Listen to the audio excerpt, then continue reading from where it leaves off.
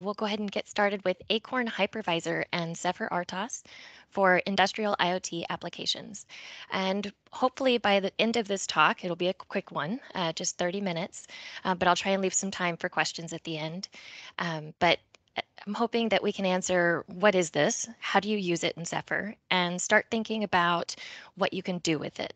What are some of the motivating use cases that could happen in the real world? Here we go. All right, so just to start out with a little bit about me and why I'm touching on this space, I'm an engineer in sensor systems for over 10 years now. Had to think about it, it's been a long time. And then I've been with the Zephyr project as a developer for about 2 years now, focusing on x86 platform enabling and architecture. And I also have a keen interest on usability, sensing, and disruptive technology, positive disruption, something that can be transformative for the industry, whichever industry it is. And so I've got a couple fun pictures there, and feel free to ask me about them. We can talk about them offline. I love the passion projects. But today, I wanted to talk about one of the use cases for two open source deliveries. We have ACRN Hypervisor and Zephyr RTOS, and they can both be used together on x86 based platforms. And it's been done a couple times in the past. We've seen it with Upsquared and a couple other platforms. And we're showing with this talk that we're actually keeping up with the growth of the open source ecosystem to meet the real-time requirements for embedded and virtualized systems as it comes out with newer platforms. And one of those that we'll talk about today is Elkhart Lake. And so one of the topics for this as well is flexibility with scalability. We know that with these IoT applications, especially, the intent is not to have just one device connected. It's going to end up being something that's very scalable, very customizable, and is going to be applicable to different use cases. And so we can look at the hypervisor support to kind of extend that virtualization idea across different platforms. So it doesn't just have to be Upsquared, and it doesn't just have to be Elkhart Lake. It could be something else. So that's kind of the idea behind that flexibility and scalability and combining both of these open source projects. And of course, something that we can dive into later as well is how this is enabled by the permissive license so that we have reference source code and device drivers to enable the entire ecosystem to support that hardware and virtualization. So diving into the concept a bit more for the hardware and different deployments. And I picked Elkhart Lake for an example here because it required SoC and board definition for these PC-like boards like Elkhart Lake in the RTOS ecosystem that are easily adaptable and upstreamed. So for instance, there's the typical bare metal or EFI BIOS implementation, but then also we've seen Slim Bootloader involved with that configuration for booting, and then also using this on top of Acorn. So we can see that on the right-hand side, how you can build up different board definitions for this particular hardware. And this also does show us that, I just wanted to highlight on this slide, the far left is where you can have a multi-chip package. So the idea behind scalability and flexibility is looking at the SoC and the board and putting those pieces together in a customized way so you can achieve what you need for your design objectives. And looking closer at the virtualization, we want to, I'll just start with the left-hand side here. Um, So we want to combine these two, the hypervisor and the real-time operating system, so we can have isolated virtual machines for the environment for these operating systems, and then also have the real-time capabilities. And I'm hoping that you all are attending different sessions to learn more about all of that as far as Zephyr RTOS goes and the capabilities, features, and development that's happening there. And then Acorn is a large project as well. So if you want to learn more about that development, I urge you to check it out too. But then looking at this, we talked about flexibility and scalability, but there's also reliability and being customizable. And the idea for this, and we'll dive into that picture on the right, it's a bit of an eye chart at first, but it'll make sense when we dive in. The idea is that you can have multiple operating systems. That's why we have the isolated virtual machines. And say one operating system may crash, it may have a fault or it may panic, and you want to have the other operating system relatively unaffected. And you can decide if what your design objectives are, how you handle that situation. But at the highest level, if one fails, you want the other one to be unaffected. And we can see this going into some of the use cases, especially for safety, but we'll talk about that a bit later. And so on the diagram on the right, we see that there's a couple of things, and I'll see if I can use my mouse to show you here. This is the hybrid real-time scenario. It's a certain scenario for ACRN, and there's a lot of information available. So you can read more about that, or we can talk about it. But it's focused on real-time capabilities. And we're looking at Zephyr RTOS, that'll be over here on the left, as a pre-launched user VM. Here's the Zephyr. And we're doing this as a pre-launched real-time user VM. Then on the right-hand side, you can see an example service VM. So this might be something like Ubuntu. We've seen that in a couple demos. That there is lots of solar power in the grid. I think I'm hearing something else. Okay, thank you. All right, so we have over here, this might be Ubuntu, it might be something larger, it may be running some more user VMs, different things like that. Lots of capabilities provided by this architecture. And what we want to consider here is that the pre-launched means that we're going to have everything boot at the beginning. It's not going to be booted later by the main OS or the service OS. It'll be launched all at one time for this example. But there are post-launch configurations as well, where you can have the service VM or Ubuntu boot up all the way, and then you as a user might come in and trigger the boot up of Zephyr. So lots of different ways to put that together. So we can always talk about that too. So there is existing development, like I mentioned, so you can check it out on ACRN and Zephyr. And let's take a look at how we can actually use this in Zephyr.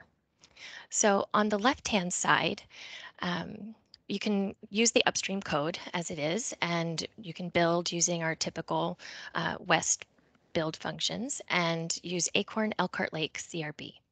And you can use this, I've put Hello World, but I've been using it personally for testing very heavily and for different tests and samples. And so this was just a starting point for you.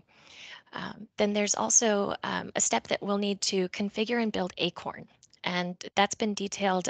Special thanks to Andy Ross for putting that together to detail how we can configure ACRN specifically, because it is going to be its own binary and set of multi-boot configured files that we need to boot up at the beginning. And so that's a step, several steps that we need to do, but so I didn't capture that here. The focus is more about using Zephyr.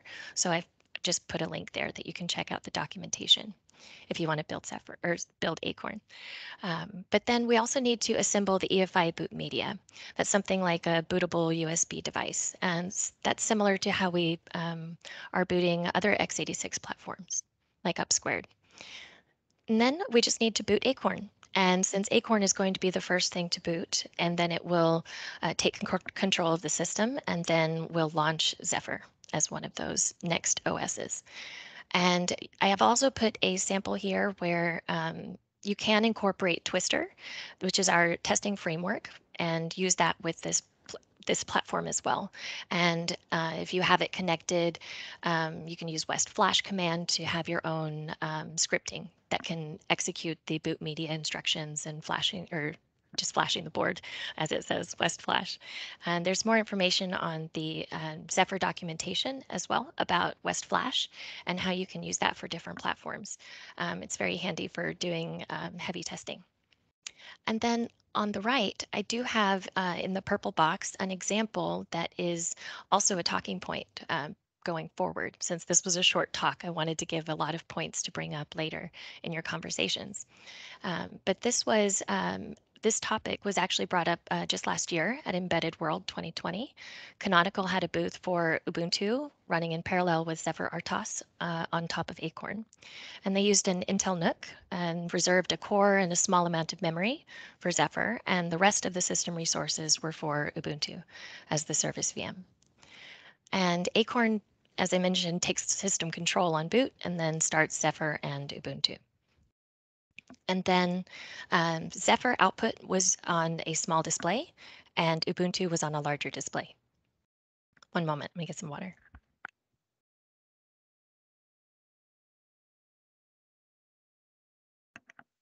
Spring in Oregon, allergies are everywhere. um, so Zephyr is also what's demonstrated in that booth, and we can continue this effort, is to have Zephyr unaffected by the additional Ubuntu payload. So they had some timing critical operations going in Zephyr, and when Ubuntu had an issue, Zephyr was able to continue uh, unaffected. Like if Ubuntu had a heavy workload, Zephyr did not slow down. So that was the demonstration there. And so now I wanted to get to some of the motivating use cases in industrial IoT. Um, this is a broad space, and even diving into each of these categories is a broad space within itself. It can depend on the application and where you are in the infrastructure. So first is manufacturing, and then logistics, utilities, oil and gas, and smart buildings. And you can extend smart buildings to smart cities. And you can also um, consider utilities as things that are part of smart cities as well. So it's kind of interesting to start seeing the overlap between these use cases and consider how we may need to be extremely flexible and scalable as we apply these technologies. And so next I have a couple of just short animations to try and demonstrate some of the controls or flows that might employ this kind of technology. And so I'm hoping that this can start turning some gears and get people thinking about the actual end use of this, and maybe replace these boxes with something more meaningful, maybe something that is safety critical like pharmaceuticals. But for now, this is just some boxes. And if we look here in each of these windows, we have the two operating systems is what I'm trying to show. That one is for the main processing. It's your service VM. It can be something like Ubuntu. And then over on the right is going to be the robotic arm.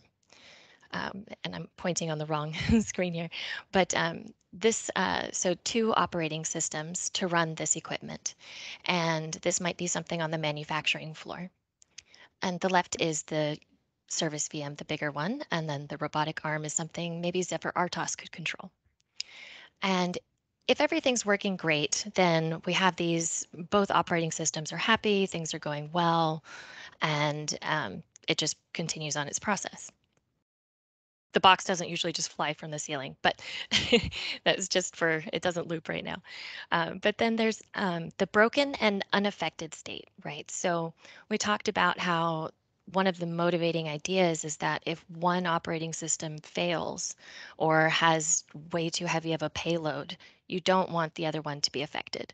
So in this demonstration, we'll show that um, one is failing and the other one is going to just proceed. It's unaffected. The robot arm keeps going, the belt keeps going.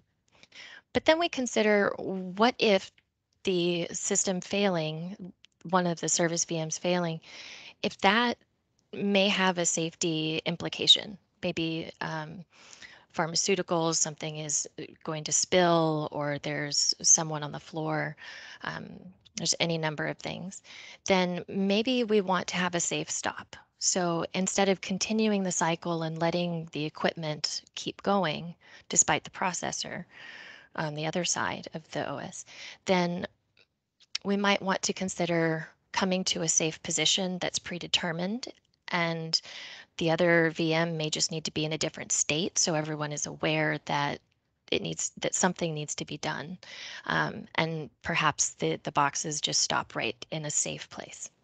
And so that's kind of a few things to think about in case it didn't make sense from the other picture and walking through the different operating systems in the architecture diagram. And then, so I'm actually at the wrap up, and I don't have a clock visible to me. I think we've got plenty of time for questions, though. Um, so just to wrap things up, I want to just mention again that this is we're using Elkhart Lake. It's upstreamed on Zephyr project and using that on top of ACRN as a device hypervisor for industrial IoT. And it is an amazing opportunity for us to grow and offer that flexibility and customization that's needed for delivering across these different applications, and recognizing that it needs to be done in a way that is mindful of some of the safety critical applications as well, especially in these spaces for industrial. It's large scale, large equipment, and a lot of moving parts, and also a lot of money involved with mistakes and mishaps. So with all of that in mind, I did provide some links for you to check out some more things, including the Zephyr project blog posts that are about the demonstrations for this technology in the past. And feel free to reach out after this if you have any questions too. But I guess at this time, I'll open the floor for some questions. So Jen, there's a question in the chat. Is it possible to access the GPU from the Linux guest when running on top of Acorn? Yes.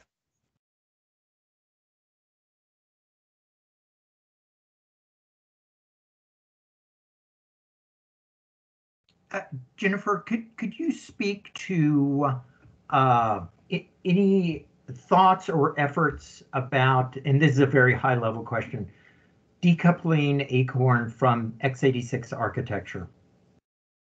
And what that means is it would be nice if there was a similar open source virtualization layer available on other architectures. That's a great question, and I am going to have to, look into that offline, and we can certainly follow up, and we can reach out to Acorn as well, and find out what they may have to say in response to that. I think that's a very interesting question, and certainly would fit well with Zephyr as we support different architectures.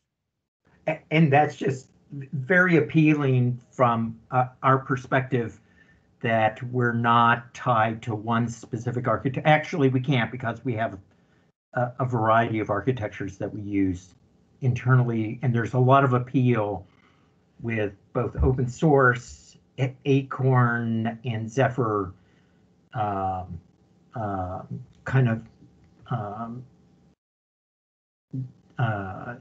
working together and so forth. So yeah, that would be an interesting thing to look at.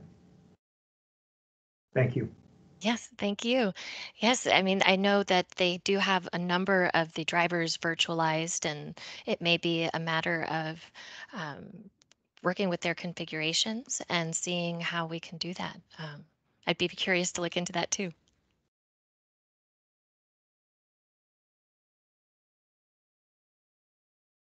Another question I see.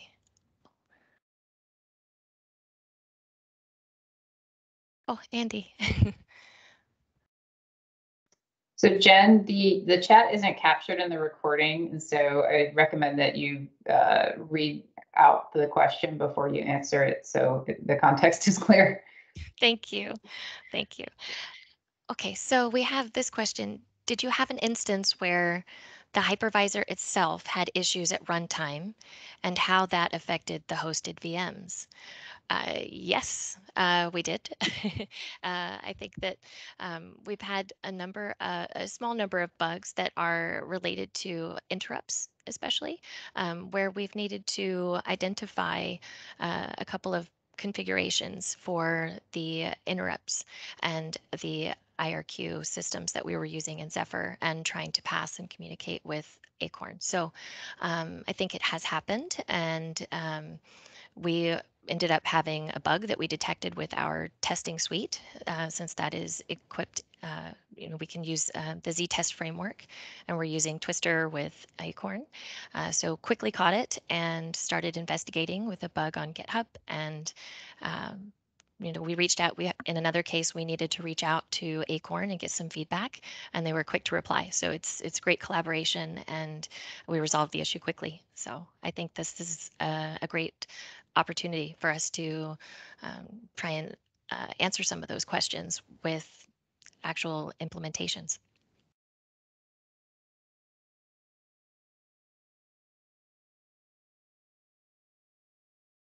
Thanks for your question.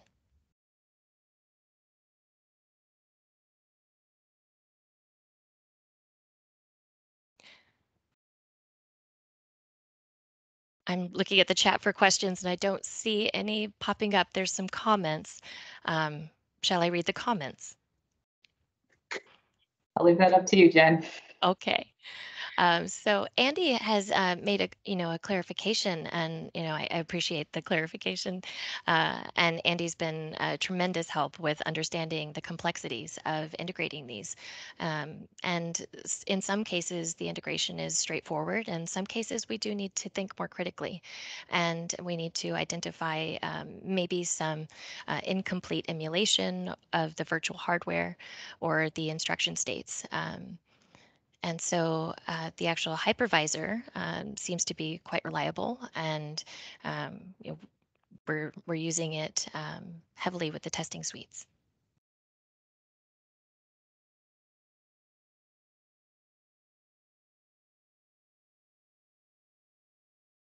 Are there any questions? There's a new question in the chat. Are there any plans to add a driver for i915 in Zephyr? I don't know the answer to that, but we can, if you'd like, you can post that question in the mailing list for the development, and we can start exercising that. I can And jump Andy's in on here. Wonderful. I'm sorry, I was fumbling for headphones. Yeah, under no circumstances. I mean, if you want graphics, run Linux as a guest, and that actually works. They've booted Ubuntu with it, and it works just fine. I'd love to see someone play with a Zephyr frame buffer. I just don't think that's not in scope for anything that anyone's trying to use Zephyr for right now. Thanks, Andy. And we have another question. We can use Acorn in Ubuntu machine, any hardware. Oh, sorry, go ahead, Maureen. I was just going back into mute. I didn't have anything. Thank you. No worries. Maybe I can take this back to show the architecture one more time to help answer this question. So what we would see is that we have one platform, and it'll have a multi-core system, or we can discuss that, but I've seen it most recently in multi-core system. And so what we have is some of the resources are designated for this service VM, and some are for the user VM. But they both do sit atop of Acorn, and Acorn is atop of the hardware. So hopefully that helps demonstrate what we're talking about here with, like, Ubuntu would be running atop of Acorn, and Zephyr would be running atop of Acorn.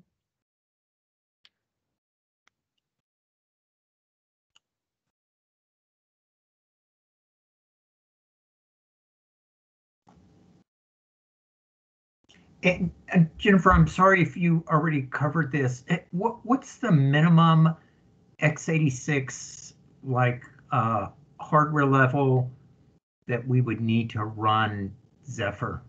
I mean, sorry, Acorn. So we could look at their supported boards and the supported minimum architectures there. I'm not sure.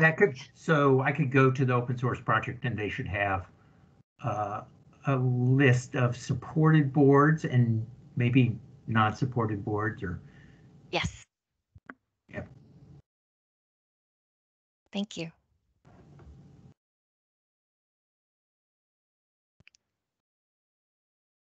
Is this support in Zephyr tightly coupled to ACRN, or could it also be used with another hypervisor? I would think that we could work on development. We could talk about that for using another hypervisor. Andy, do you think there's anything that's tightly coupled? No, I mean, in point of fact, we don't really like we don't have any para virtualized drivers for ACRN right now. We're just touching stuff that they're emulating, like serial ports, for example, that they're emulating for us.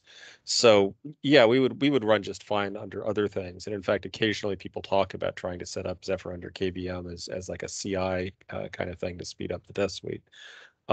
It shouldn't be hard. I mean, the integration that we do have obviously is all board level, and it's all about the particular hardware that they're presenting to us and having device trees for that. So I don't think there's any fundamental problems. It's a x86 Zephyr, and this has nothing to do with ACRN. x86 Zephyr is a little bit of a pain point right now because configuring the hosts is difficult because we are not Linux and we're not Windows, and we don't fully probe ACPI, and we don't read from the runtime probable stuff that PCs have been using for decades. We expect it all kind of upfront. So you kind of need to configure Zephyr for every individual board. But that's, again, that's no different for ACRN than it is for any of the other x86 boards. Thank you so much, Andy. That really helps. Okay, well, thank you, Jen. I think we're about out of time. Appreciate your presentation today, and thanks everyone for joining. Enjoy the rest of the summit. Thank you so much.